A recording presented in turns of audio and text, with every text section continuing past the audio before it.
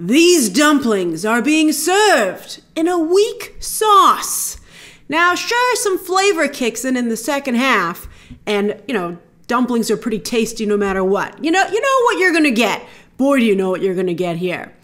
But in addition to the weak sauce, I also feel like I've eaten this dish before, many times. Forget Kung Fu Panda, this latest installment plays like Deja Vu Panda. Now, of course, there's already been 3 movies, although a while ago. You would think we'd be ready for a new one. But this feels, not only derivative of those films, but less than. We'll talk about that a little bit more in a moment. But also, it reminds me of some very recent movies, like Raya and the Last Dragon, also featuring Awkwafina, also with the gag about adorable, mischievous small creatures. Does anybody who make this movie, do they not watch other animated films? Puss in Boots 2, another road trip movie of, scoundrels, right? Going to defeat a bad guy from the exact same studio. And that movie is phenomenal. So I don't know how the people at the same studio weren't like, we're just doing a lesser version of that film. And while they're all obviously talented and fun personalities, Jack Black has been everywhere lately, and so has Awkwafina. And I love Viola Davis, but she just did this character in Hunger Games, even down to the costume pretty much. It's the same character. Ke Huy Quan is still doing more exposition, just like he did over in Loki. He even briefly gets another desk. Maybe that was supposed to be funny, but instead, again, with all this stuff being so similar and derivative, I was just like, I've seen all this. And then James Hong and Bryan Cranston are doing their best Pleakley and Jumba. They ripped off Pleakley and Jumba. And I would think at this point we would have moved beyond, having to do a wink at the audience and just outright do that storyline. Because, it's been quite a long time. And it's a little sad when you think that we haven't been able to progress at all. If you're going to do it, do it. I feel very strongly about that. 2 other things that don't help the movie are that the ending of the film is pretty clear about 10 to 15 minutes in. No spoilers, but when you're watching it, you're going to be like, oh, I bet I know what's going to happen. And that's what happens. And it also all of it feels very small. There's no Furious 5 this time. I checked because it's been a while, and the Furious 5, they returned. DreamWorks paid for that cast, all-star cast, to return for all the other movies. But they're not here. They're not here, unfortunately. They do animate their corpses at the end, but they don't have any voice work. So you're like, oh, I see what you're doing. You don't want to pay for those actors to come back. Then just have at least the respect for them not to use their characters without them.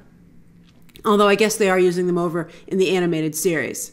The spin-off series, which we're going to talk about in just a moment. Only Dustin Hoffman returns as Master Shifu, as adorable as ever. Master Shifu reminds me of someone very close to me, and so I love Master Shifu. And Ian McShane also returns as Tao Lung, but that's it.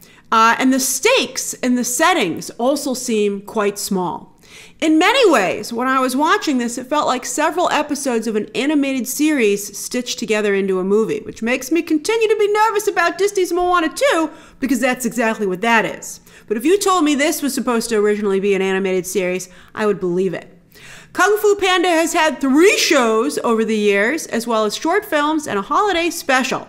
And this new movie seems less like a genuine entry in the franchise and more like a formality driven by business with very little creativity. Remember, I always tell you, Hollywood is at its best when business and creativity are in perfect balance. And here we're leaning a little bit too heavy into business. And it really just seems like this is all formality to keep the franchise going. But at the same time, allowing Jack Black to take a step back. Although I can't imagine Kung Fu Panda without him, this whole brand. Even if it's Kung Fu, something else, I really don't see how you could do it without Jack Black. The animation, though, to DreamWorks Animation's credit, is top-notch, particularly with the backdrops. There were many times watching the film where I was like, that is stunning, and rendered with such detail. But we hardly spent any time in any of the settings. We moved along very quickly, and that made me sad, because I was like, oh, that's gorgeous. I really would like to take a look around, as we have in the past films. In addition to being small in scope, this film is written like an episodic series.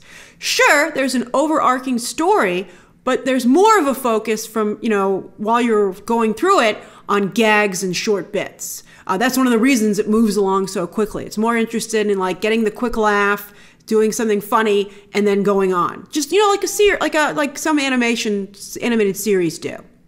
That makes it hard for the movie to hold an adult's attention, and it has become largely a movie for small children. There were some children, by the way, at my press screening, and for the most part, they did seem engaged with the film. However, let's just say it felt a lot like watching a movie at a preschool, and all that entails, or a daycare center.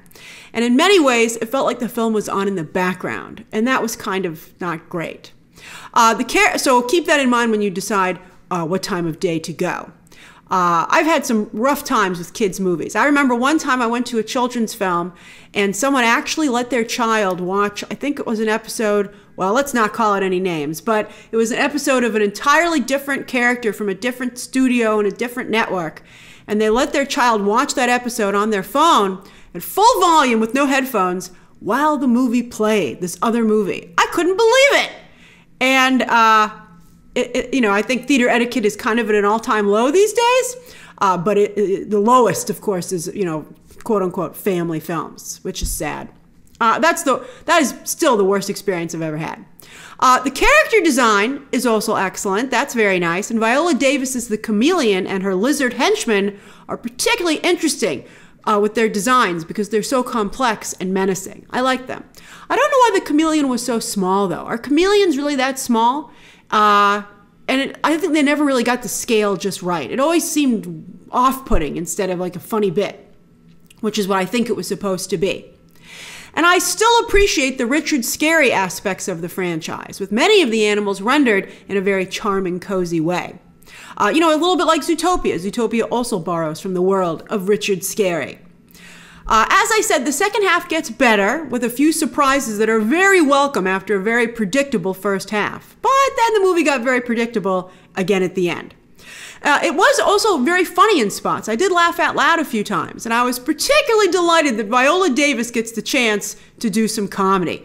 You know, she has spoken out about the limited opportunities she's had for most of her career. You know, that she was really, Hollywood would only let her do one thing. So I'm so happy that she's finally getting the chance with a number of projects to show what a versatile performer she is. And she really is. If she hadn't just done this character in The Hunger Games, incredibly well, mind you, I loved her in that film, I think I'd be a lot more impressed with her work here. Instead of here, it just almost seems like an echo of the other performance. Unfortunately, Awkwafina's character Jen is the least visually inspired in the film, which is a shame because she's so central to the movie. Also, while I love Awkwafina, love her, I'm a big fan, I just saw her in some buddy road trip movies, and this is the weakest of the group.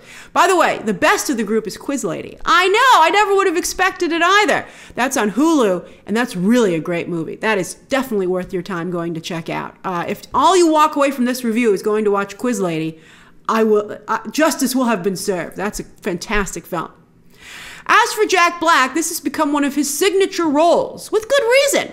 But as we've seen from some other actors lately, Tom Hiddleston, Keanu Reeves, if you have a signature role, then you bear some responsibility for it. In fact, you might bear the most responsibility for it because you're the most associated with it.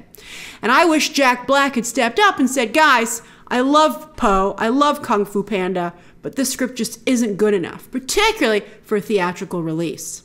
He has one glorious shining moment, and that's his cover, Tenacious D's cover of Britney Spears' Baby Hit Me One More Time, a clip of which has enchanted audiences on social media the last few days. I caught it on social media. I was enchanted. I was like, what is this? It's amazing.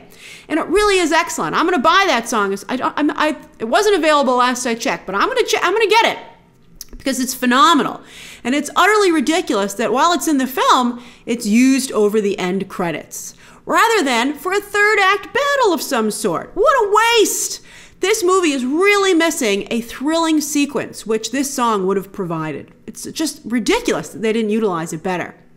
Since this is children's entertainment, any good messages? Well, there's actually one that they missed. There's a throwaway line just about, you didn't earn any of this, and I really liked that. And I was like, I wish you'd capitalized on that, because that would have been a nice, refreshing message for this movie. But it's just like, you really got to look for it, you know? So any parents taking children to this movie might want to, at the end of the movie, say like, well, they didn't do anything with it, but let me point it out to you. Then, you know, there's the overall franchise theme of heroes come from an unlikely place, which they're still working with. However, what I thought was the most interesting and was well done was Davis's The Chameleon sharing the rules of the street. And I gotta say, they're pretty good. I mean, obviously don't take them as far as The Chameleon does. Don't be evil. But I thought that they had some value. I thought they were worth keeping in mind. So, I mean, probably not the message this film intended. And it's weird to learn the film's message from the villain.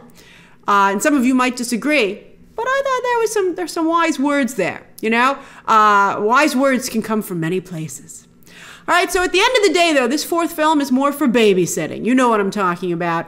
And extending the brand so that it can create even more babysitting, which is a shame.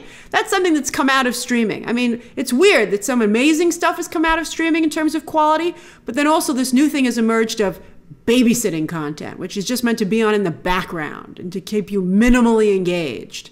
I think that's not only bad for entertainment, but also for child development. But whatever, it is what it is.